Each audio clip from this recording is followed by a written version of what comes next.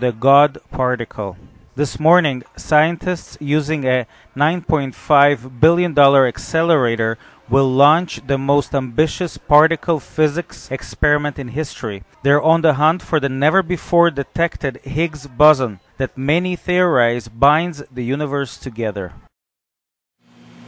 The whole purpose of it is to test, to accelerate particles in such a way so they could find what in the world creates mass or reality, right? Physical reality. That I believe that what they called today in the live conference dark energy, I believe that this is the first indicator of karma.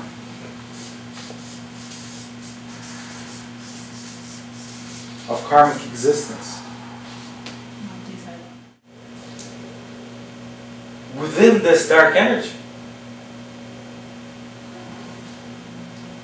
lies a filtrating system which we call karma. Because we have to remember that this particular structure that I just drew on the board, it is a structure of both or all our individual karma structure, which means that if this was our individual, then everything begins in the beginning. And then it resonates, and then it becomes our physical reality.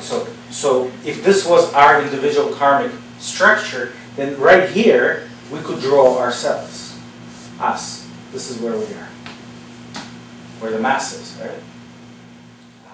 But that is really what we're describing here is a level of manifestation of universal energy into our reality. That's what we're actually looking at. And this is how karma is connected to mass. This is how dark energy is connected to mass, because up until it passes the speed of light, crosses the speed of light, it's seemingly non-existent. Say, if only 4% is here,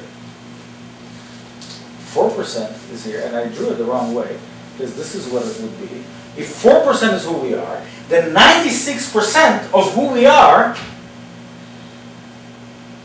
which is not physical, which is not measurable, which is not seen, but it's still us,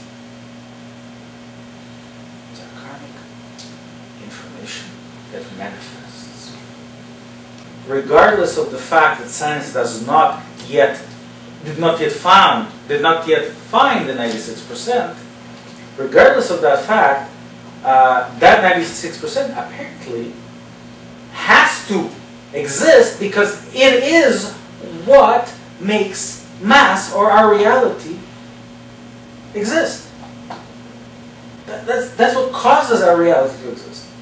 Now, our system, our physical system, it's one. I mean, that 96 and 4, they're only separated by us because we separate what we can see and what we can't, what we can measure and what we can't. But it's really all 100%. Because we exist within that 100%, this is why every single moment of our life, we have that ability to affect it, and every single moment of our life, it affects us. So what we're going to do during the course is actually learn the action that needs to be taken to bring our connectivity, our connection, our glue higher. That we're going to learn how to reach higher success in everything that we do in life, being health, being relationships, or whatever it is that we're searching for, what we perceive to be success at any given time. We'll talk about what it is, the different perception levels of success that we have. And I speak of my original formula of success, which is energy times will times freedom. And what we're going to concentrate on, I'm going to redefine, not this formula, I'm going to explain it again, but I'm going to redefine it into what actions, not reactions, but what actions we need to take to raise the quality of the energy, or really to raise our connectivity.